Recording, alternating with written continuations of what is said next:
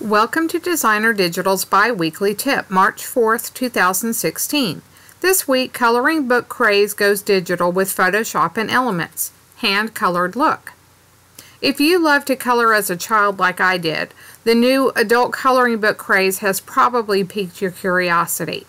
Katie Petit's Coloring Book Crazy products are great fun to print out and color with markers, colored pencils, or crayons. Or you can go completely digital with the craft and color the pages with Photoshop or Elements, opening up a whole array of creative options that you probably never dreamed of as a child. In this series, we'll explore a number of ways to digitally color line art like the Coloring Book Crazy line, or Doodle-Doo art, or printable coloring book page overlays. To get started, load a brush into your software. Grunge, ink, paint, and watercolor brushes work really well for this technique. You might want to try the artsy paint type cluster brushes, the artsy mesh cluster brushes, the Art Pack loops brushes and stamps, or any of the other brushes in the store. If you've never loaded brushes before, you can get to the preset manager by choosing Edit, Presets, Preset Manager. In Photoshop Elements, it will just be Edit Preset Manager. Choose Preset Type Brushes or Brush from the drop-down menu, and then click Load over on the right side. From there, it's as simple as navigating to your brush file wherever you've downloaded it to on your computer, and then clicking Load. And done. Continue by opening the coloring book product of your choice. You can use this method whether you're using a PNG overlay product or a JPEG digital paper product. Click the coloring book layer in the Layers panel to select it, and you'll know it's selected when it becomes highlighted. Get the Magic Wand tool, which shares a space on the toolbar with the Quick Selection tool. Click and hold the Quick Selection tool to activate the flyout menu, and then choose Magic Wand. In Elements, you'll choose the Quick Selection tool and then Magic Wand down in the Options bar at the bottom of the editing window. In the Options bar, choose Add to Selection and then tick Contiguous.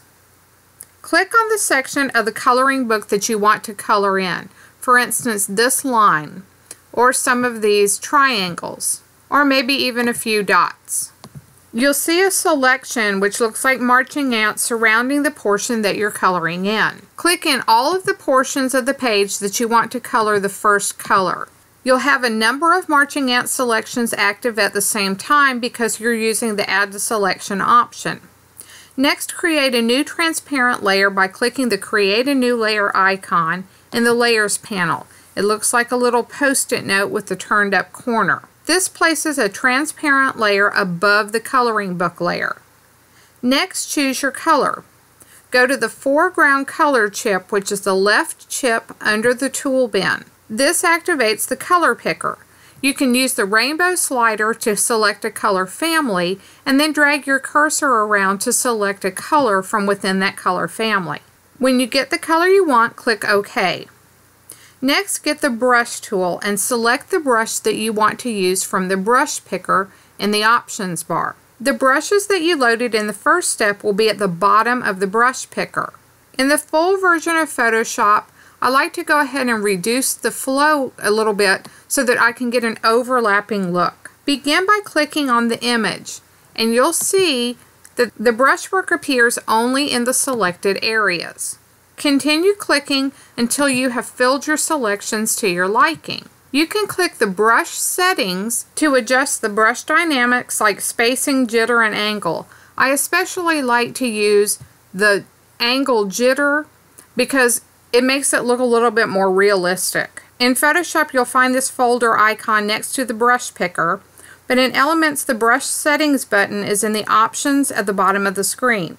You can use several different brushes in the same selection to get a more realistic look. Just switch to another brush from the brush picker and then continue clicking. Let your creativity loose with this technique. You can try scribbling with a round hard brush for a doodled effect. Or how about using several pastel colors on each layer for a soft watercolored effect? You can even try using a brush set with images like watery wings to color the page. Press Ctrl D or on a Mac system Command D to remove the selections, and then repeat the process for the second color you're using. Make sure that you select the coloring book layer though before using the magic wand tool again.